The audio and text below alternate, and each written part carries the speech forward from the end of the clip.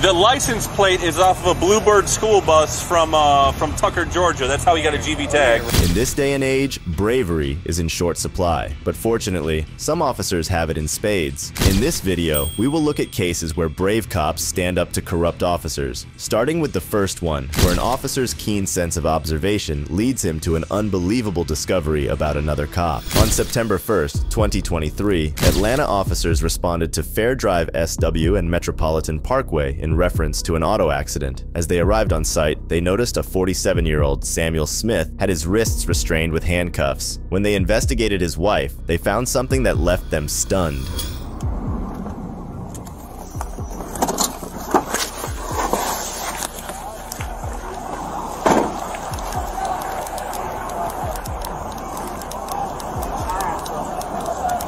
What's going on, ma'am? Somebody just hit us at the red light. This is my husband. Is he okay? Sir? He in handcuffs? Why is he in handcuffs? I can't answer no questions, sir. Hold on 1 second. Leave him there. Leave him there. Leave him there. Leave him there. Leave him there. Radio, can I get a photo of my location? I have a black male with lacerations to his face. Got him the fuck out of there, is what happened. Is what I would bet money on. Who took the handcuffs off? I don't know. Yo, whose car is this? How did he wind up in handcuffs? Sir, we just left the strip club. Which? Peaches. Peaches? Okay. I got you. Over on RDA? Yeah. I got you. Okay. Did you guys get into it with security over there? Sir, I don't know. I don't know. Okay. All I know is that's my husband. Gotcha. Say less. I'm going to grab your Appreciate it. I don't know. Okay, that's fine. You're good. What's this? 1306 radio. Fuck around like you keys in the car? What do you work for? Homeland. Okay. Did y'all have some stuff here a little bit ago? Male and female get into it with anybody? Yeah. Sure Left did. in a pair of cuffs? Yeah. In an effort to investigate, the officer went to the strip club, but after talking to a Department of Homeland Security special agent present at the site, the officer realized something was off. Is it just a scanner? The jacket in the back seat is just a regular old raincoat. It doesn't say police on it. Got it? Beautiful. Put this in the bag with all of the other evidence, because that's going to be evidence also. You don't have blank. So I guess it's not.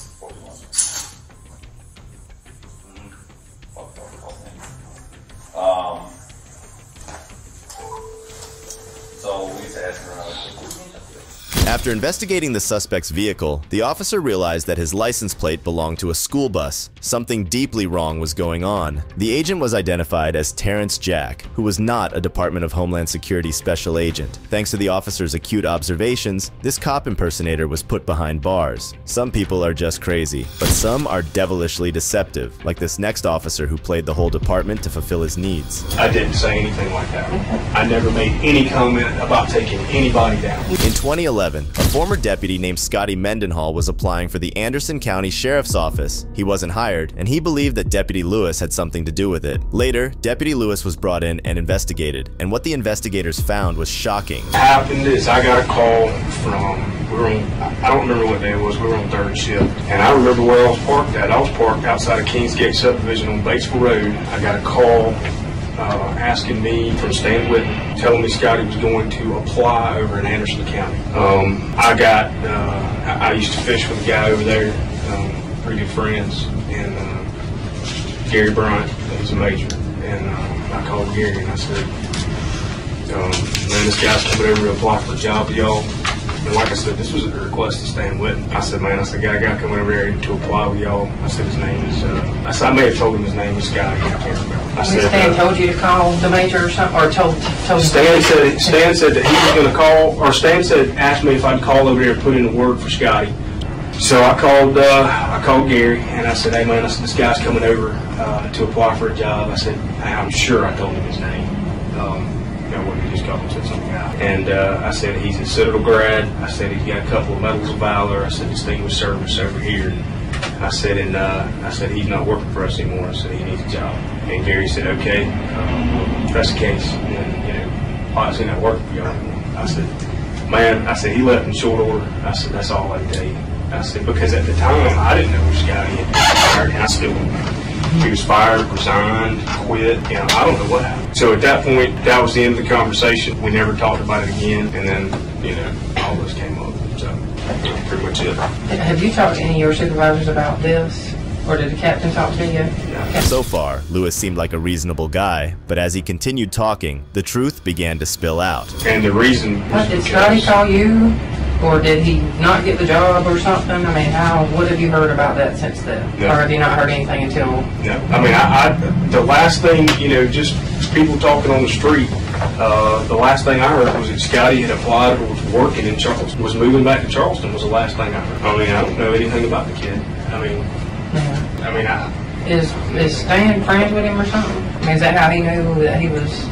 Yeah. I mean, the way I understand it, they're pretty tight. Oh. But, you know, I don't run in that circle. I mean, we hadn't talked to Stan, so I don't run in that circle. So, just for the record, you didn't say anything negative about Scotty? No, I did not say anything negative about Scotty. I mean, those are.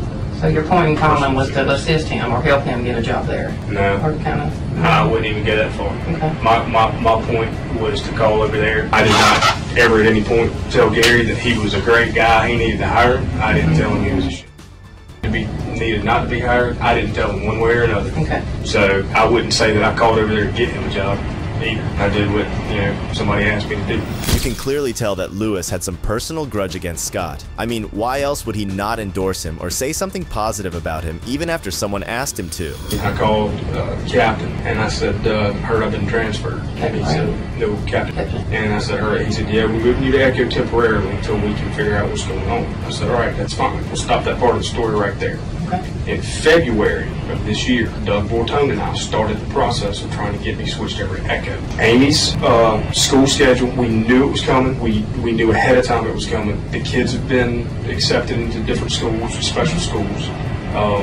We knew all of these issues were going to arise. The schools have become more demanding. We had advance notice that there was going to be some issues if she had the kids at school before a certain time or after a certain time. So we kind of knew that this thing was coming. She's a teacher. I talked to Lieutenant Bortone about it, and he said, all right, well, let's start the process. It's fine. I said, well, you know, over the course of the next several months, I said, whenever. I said, I'm giving you advance notice. I said, because August is when the school year is going to start. I said, so I'm going to need something in place by August. Okay, great. He said, 6-7 months notice. This is perfect time. We can do this. So Lewis wanted to get a transfer for his kids and gave a 6-month notice for it. I said, that schedule's not going to work for me. I said, I need this where I'm guaranteed that I'm going to be off in the morning when the kids, you know, even if it's only for 4 hours sleep, 4.5 hours sleep, I come home and take a nap. You know, as long as I can be there to make sure that the kids go somewhere during the daytime if they're sick, I can stay home with them. Amy can split her class in the afternoon and still get a full day's work in. She's been there all day. So, you know, everything was kind of in line there. When I went to Echo, when I found out I was going to Echo when I was at GTI, I'm like, all right, well, something apparently worked. Somebody said something. Ridgeway stepped up. Something happened. I just assumed. I didn't say anything. Right? So I come back to work, pick up an Echo car, had SWAT that Tuesday because I was supposed to go to the Echo hours to work Wednesday, Thursday. I come back and I pick up an Echo car and I drive the Echo car. While I'm driving the Echo car, I get a call at SWAT Tuesday afternoon when I was leaving the SWAT training, probably 4 o'clock or so. I get a message from Dave. Give me a call. I said, all right, called him. I said, what's up? He said, man, he said, I'm looking forward to you coming in tomorrow. I said, for what? He said, for Charlton. I said, first time I heard about this. And he said, well, you've been assigned to my platoon. Okay. I said, well, I'm not going to be able to come in the morning.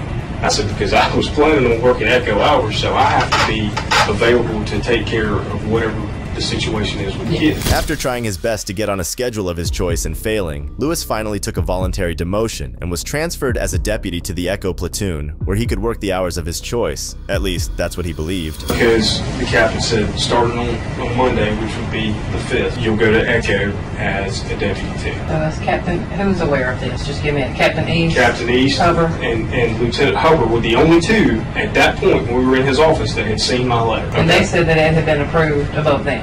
The captain said, you know, the major's aware, you know, this has been approved and all that. Okay. So the captain said, all right, well, I'm going to call down to Sally. I'm going to call down to Sally and I'll have the personnel order cut. I said, okay, great. So I walk out and got my way out, and the captain says, "No, you know, the sheriff's got an open door policy. If you want to go sit down and talk to him, you can." And I said, "Well, you know, it's not. If he's already approved it, I'm thinking, well, I'm not even, you know." I mean, no offense. So I called Lieutenant Hubbard and I said, "Have I ever at any point told you that I was going to Echo?" And he said, "No."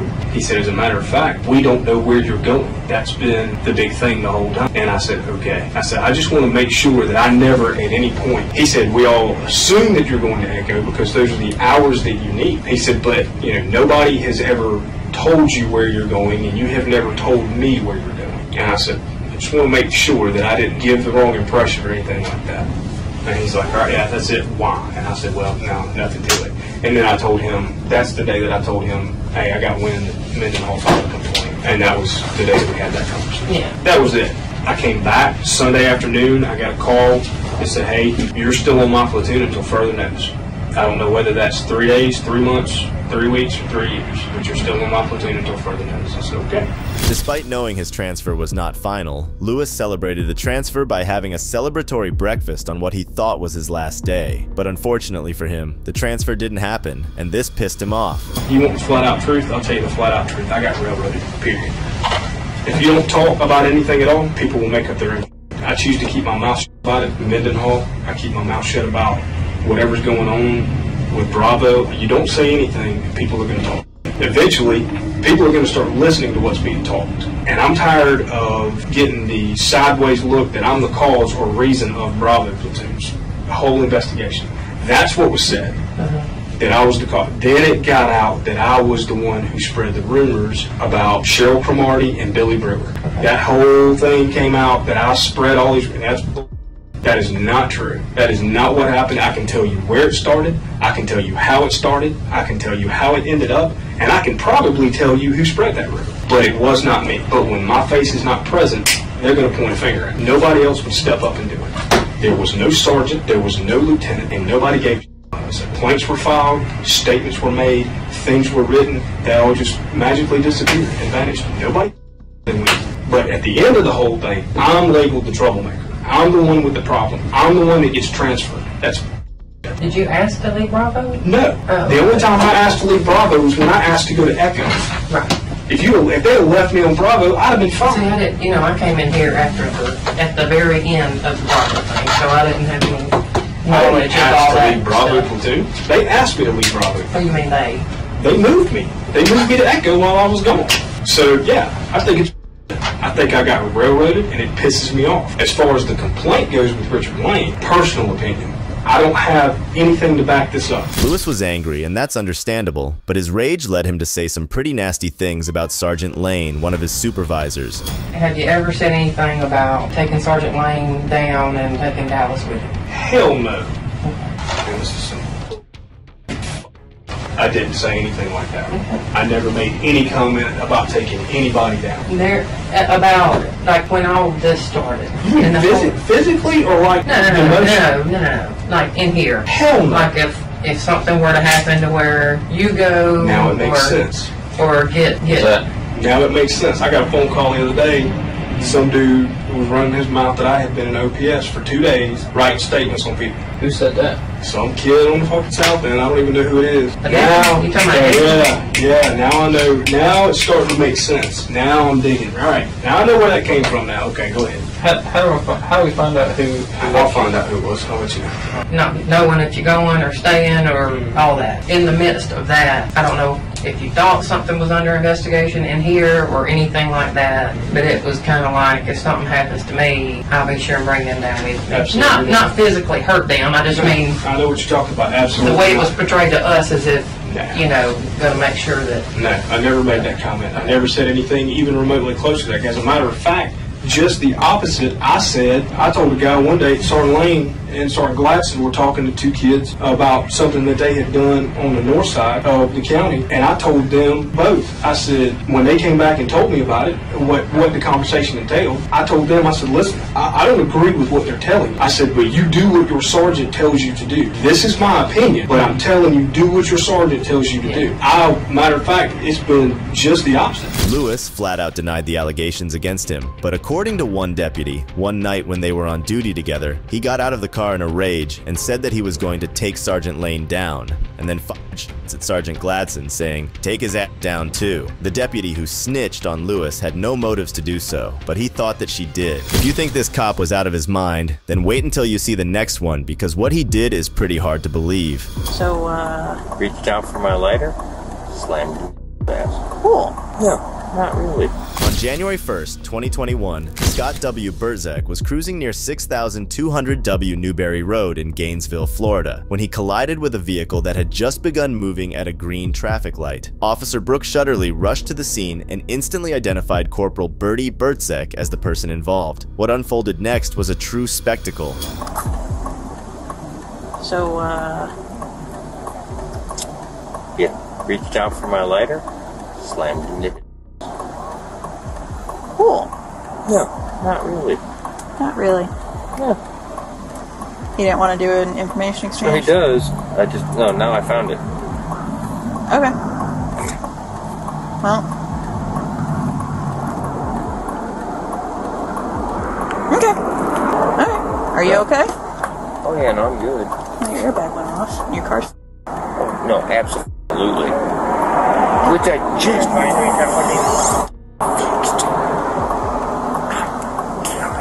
That sucks.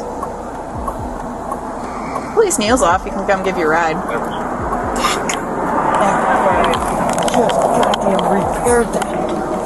Do you want me to let him know you found the insurance? The same thing. Well, maybe you should not do that then.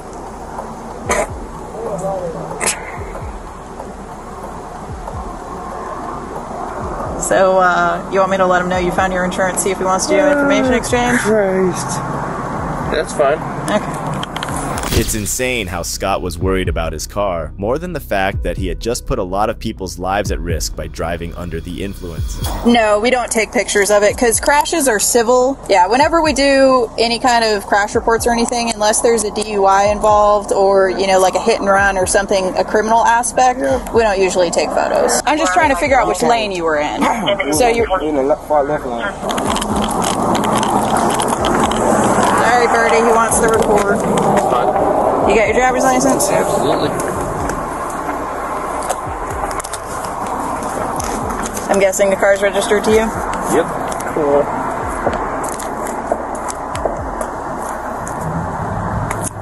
Thank you.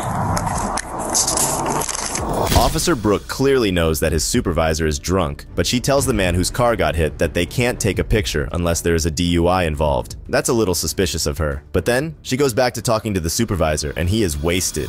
Give me a second, because I'm going to call Priester and see if he needs me to do anything special since it's one of us.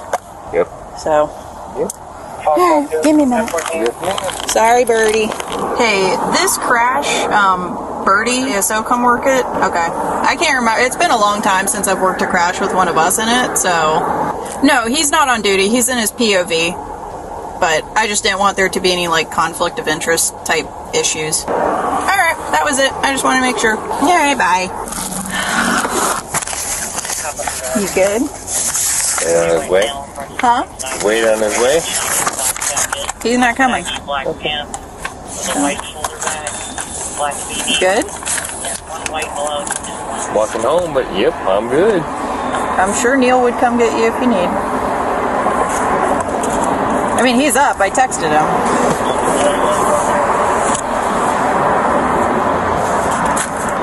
What a fucking day. You don't need EMS? No. Hey man, your airbag deployed. I gotta ask. I don't know. Alright. One of them days. Yep. He had no right to complain about walking home. He did it because he didn't care about the law and thought he was above it. Alright. Here's that back. And then I'm not sure where your brother went, but I have his license too. You right now? Oh, okay. I'm gonna just go hand this to him real quick and then we'll be done. Is he really? So, Bertie, you giving me some indicators? Oh. Listen. Shit, woman. Listen. Valdez is coming out just to... I'm not going to lie to you about it. She's on her way? Yeah, she's on her way. Because I'm not I'm not really comfortable with this whole thing at all, but I'm not going to lie to you about it. Oh, no. I don't mean to put you in that Yep. Yeah. The brave officer addressed the uncomfortable situation and explained everything to the supervisor amazingly. From now on, you know how it goes. You can't consume anything, okay? Because right now, you're being detained. Wait, what? I'm holding on to you because I have a supervisor coming to see if I need to do a full-fledged DUI investigation or not. Attention all units, CPD channel 1 is 3933, all units customer back on channel 1, 629 hours. So please don't make my life difficult. I would never do that to you. Okay. I'm very uncomfortable right now. And I apologize for putting you in that position. Are you on? Yes. Yes, I am. And I'm going to remain on. Fair enough. Because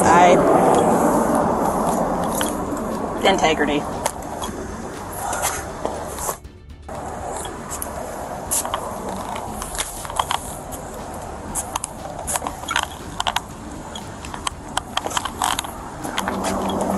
You know you can't smoke right now. Why? You can't consume anything. Why? Because if I'm going to do a DUI investigation, it impedes it, so you can't consume anything.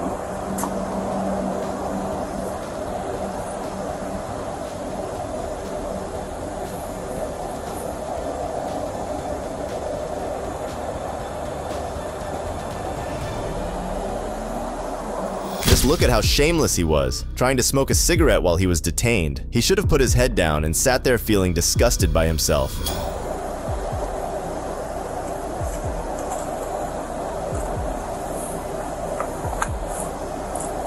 Thank you. I'm sorry. Okay. Whatever. Divorce is divorce. I don't give a fuck.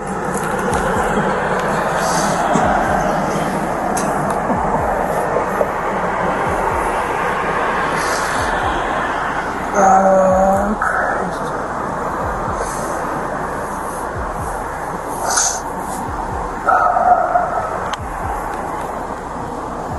Oh, well.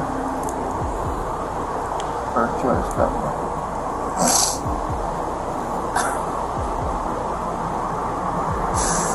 Oh, the fucking irony of it. Ain't so fucking grand. Not really.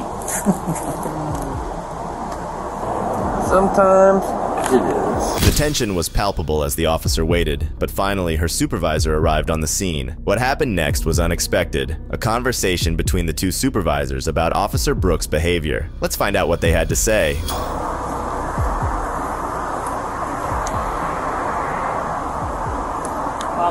Hotel 22, South Force. Here, I'm gonna go print stuff. Okay. Shitty spot. Well aware.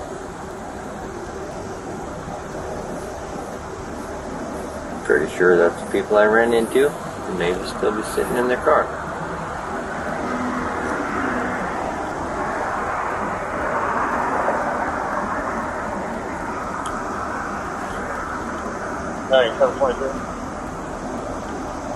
She wants to do DUI, do it. I'm not going to put you in that spot. 723. If we have any spare units, I will never up here at 600 West. I think it's put anyone in that spot. 3 people from his crew that are. She's absolutely 100% right in what she's doing. That's 10-4 identification. Are they still sitting in their car? Somebody's in the driver's seat. Little silver car? Yep.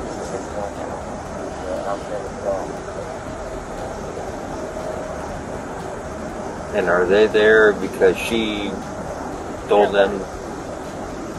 You just saw me walk up, so No, I really don't know. I don't know. I could go ask, but if she told them that I'm law enforcement,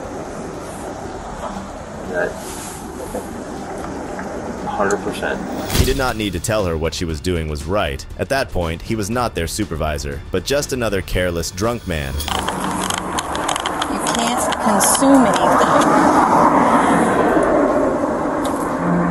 You're killing me.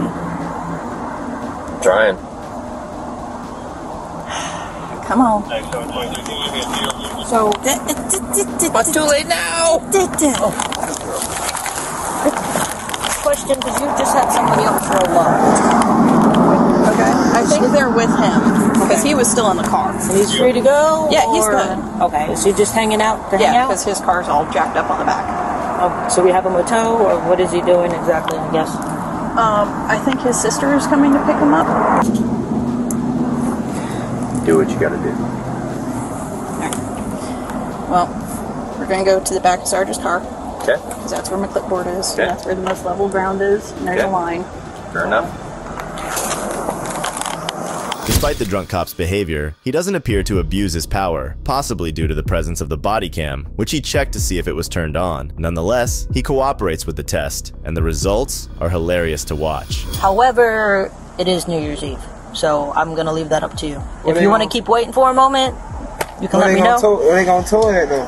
So when I call a rotation tow, whoever's at the top of the list comes and gets it, and usually takes it to their tow yard. And then you can tell your insurance it's at this tow yard. And the insurance will come out and take pictures and do everything else. Bravo 23 unit, 1014. Because like if you were going to tow it to your house, you would have to pay them cash to tow it to your house. Yeah. Bravo 23 unit, 1014. Alright, that's fine. So you waiting on the insurance? Bravo 23 unit, 1014 on channel. I do the tomorrow so I can go home. So you want me to call a rotation tow? Yeah. Okay. Put your right foot in front of it with your right heel touching your left toe, keeping your hands at your side, like so. Leaning. Just leaning. Okay. I'm trying to find the most flat spot. I'm trying. Alright. But I mean, it's leaning. But Here, I'm trying. let's do it this way. I'm good. Go ahead and stand here.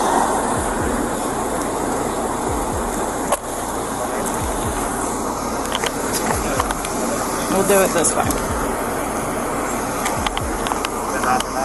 So you're going to stand like this until I advise you to do otherwise. Do not start until I tell you to. Do you understand the directions? You may begin the test.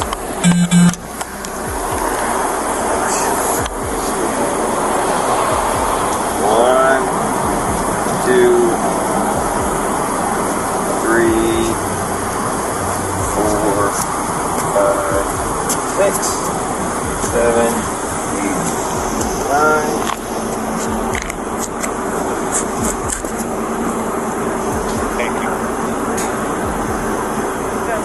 Do you want to finish?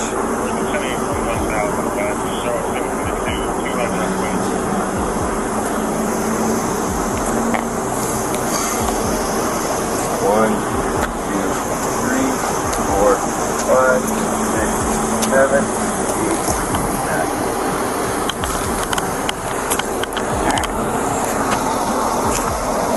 The supervisor is behaving in a wildly unpredictable manner, stumbling around and unable to walk in a straight line. However, he stubbornly refuses to acknowledge the obvious reason for his unsteady behavior.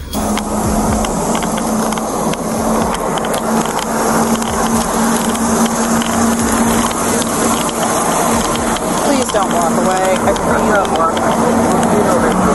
I'm not going to. But you know I gotta finish. Why don't you ask me why? I can't fucking do. I can't demonstrate. Yeah. I don't have the balance to demonstrate.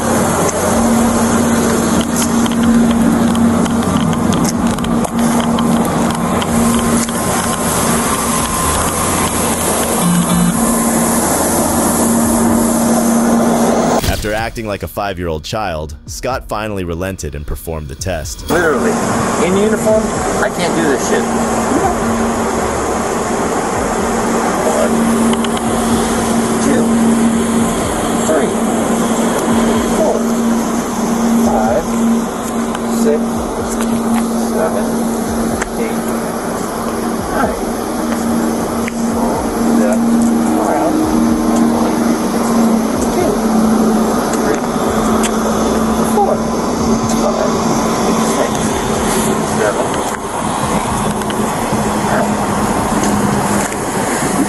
nothing in my pocket. 7, 2007, 2008, 2009, 2010, 2011, 2012, 2013, 2014. You can stop. For fucking. So at this time, I'm asking you to come with me to the station to provide a breath sample.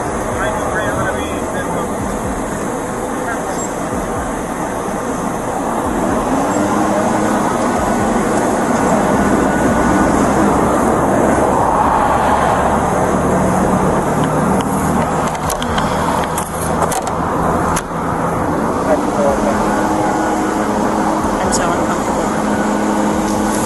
Will you hang out with them for a second? After failing the test miserably, the drunk supervisor is asked to join them back to the police department for a breath sample, and the way he reacts to this is absolutely crazy. Lieutenant Bradford's going to The way we would like to play it is a sworn complaint to Lieutenant Bradford.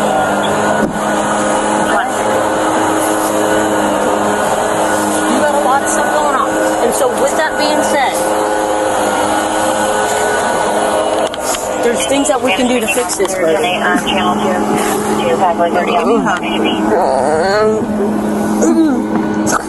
It just fucked my kids, my family, fucking everything.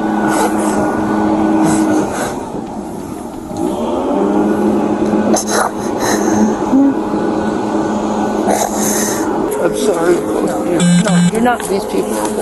That's fine. It's okay. But we already know what the game plan is.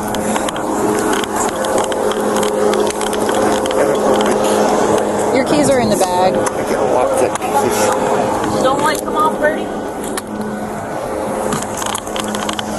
There you go. Listen to me. Put them on. I'm not gonna cuff you. Oh, yes you are, because they're watching. No. Yes you are, they're watching. Okay. Here. We'll cuff you over by my car. Yes you will. Yes. They're watching. Yes.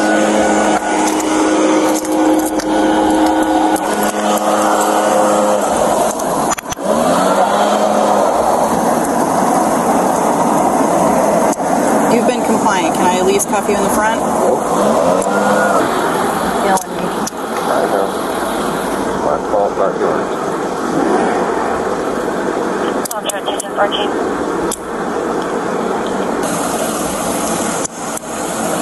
It's got the hinge locks. Okay. After enduring the misery and discomfort caused by the drunk officer, at least Officer Brooke received an apology and a hug. It's not ideal, but things could have ended much worse. I'm very sorry. Did I put you in this position? Harder handling it.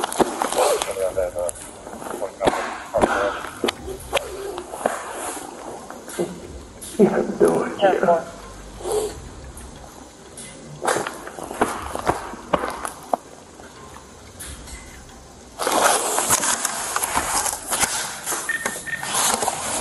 Change your battery, woman. I'm gonna be off the air in a minute anyway.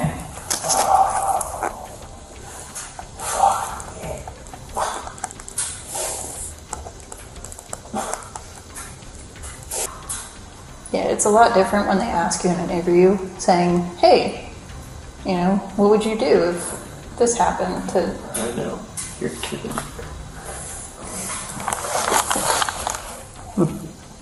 Believe me, so proud. And so sorry. All at the same time. You're gonna make me cry. Corporal Bertzik blew 2 breath alcohol samples of .153 and .156, nearly twice the legal limit. Bertzik later admitted to drinking Bacardi rum with Diet Coke and driving his car, the report reads. In addition to the DUI charge, Bertzik was cited for reckless driving. What do you think Bertzik deserved? Let me know in the comments below. And if you like the video, subscribe so you don't miss out on the next one we have in store for you. Thanks for watching. This is Detective Mystery, signing off.